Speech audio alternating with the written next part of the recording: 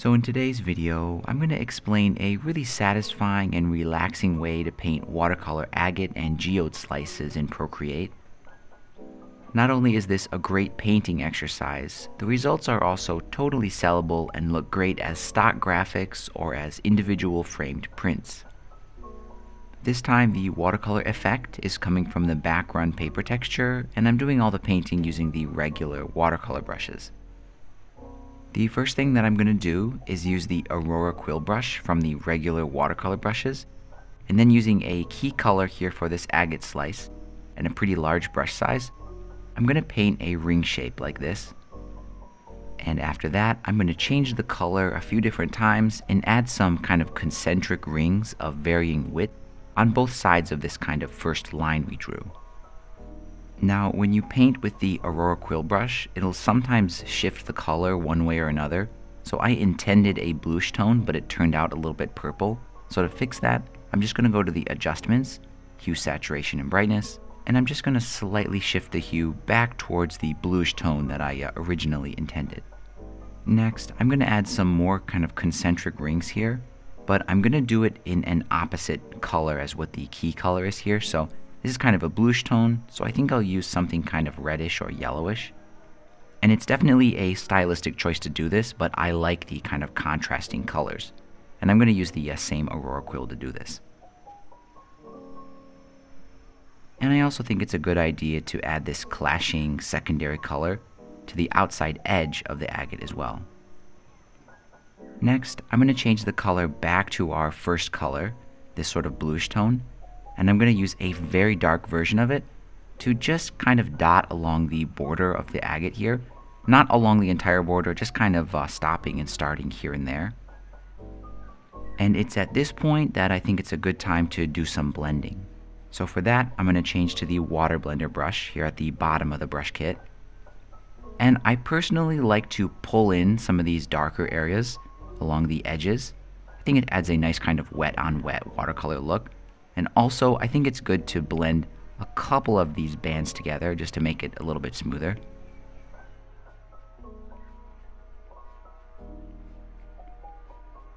And once the main structure of the agate is finished, we can move on and start adding some patterns and textures to this. And the first one I want to add is this kind of banding effect, these concentric lines, I guess. And I like to do those on their own layer above the agate slice. And I think I'll do them in pure white. For the brush, I'm going to use the fine liner pen, and maybe around 10 or 20%. I'm just going to add a single line, just like the bands that I painted on earlier. And I want to do 3 concentric lines, and you could definitely paint that, but there's a kind of a time-saving trick I like to do. So I'll just duplicate that band. Then I can use the arrow tool, and right, I've just got a duplicate of it like that. Then I can just use the warp option over here.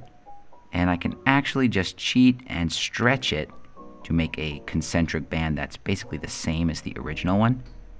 And I'm going to do this so I create 3 different bands. And the 3 bands are on these 3 different layers, and they're all the same opacity. But I think it's a cool effect if I just progressively lighten them. So they go from light to a full opacity, just like that. Then once that's done, I can just pinch them together so they're on one layer, just to keep it more organized. And maybe I'll lower the opacity for that whole layer just a little bit. And it's normal for the agate to look pretty flat at this point.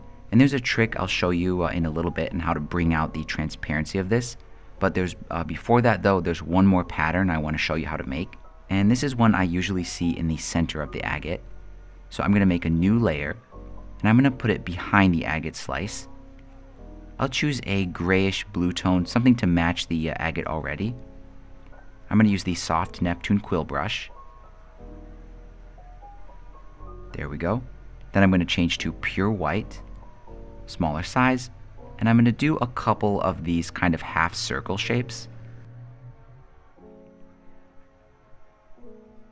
Then I'm simply just going to use the water blender, and I'm going to soften the inside boundary here of each of these little half circles.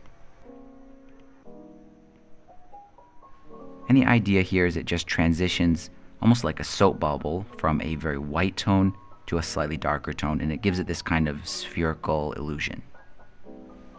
Next, I'm going to adjust the curves here to make this look a little bit more transparent and maybe glossy. So for that, I'm going to make sure the agate layer here is selected. Then I can use the freehand selection tool, and I'm going to create what I call a donut-shaped selection. So for example, I'll circle around the agate like this, but I'm not going to reconnect it. I'm just going to jog over and then circle back and then reconnect it. Then when I feather it out, it sort of joins it into one donut-shaped selection. Then I can go to my adjustments, curves, and just raise this bottom node. And that will brighten and soften the colors and make this whole thing look a little more glassy. And I'll do it one more time here on the inner ring.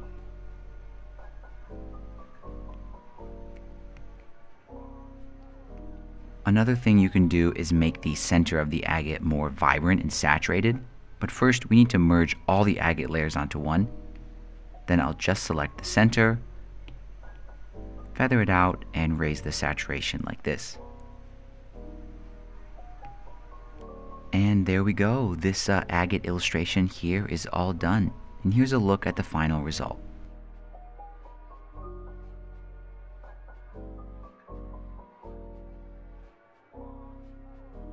I would say the key things about agate slices are the contrasts. So usually the outer edge of the agate is going to be very rough and desaturated, whereas the inside is very smooth and vibrant. Another contrast I like to see in these is a key color and then some examples of the opposite of that color. So in this agate we've got the blue rings, and then we have a couple of these yellowish orange colored rings. And definitely depending on the size that the final illustration will be printed at, you can add more detail. This one that we did in this video is pretty simple, but you could do a larger agate just by adding more detail and more concentric rings of color. And there we go, that pretty much wraps it up. As always, if you think I've earned it, please give this video a like and subscribe to the channel if you haven't already. Thanks again for all your support, thanks for watching, and I'll see you in the next video.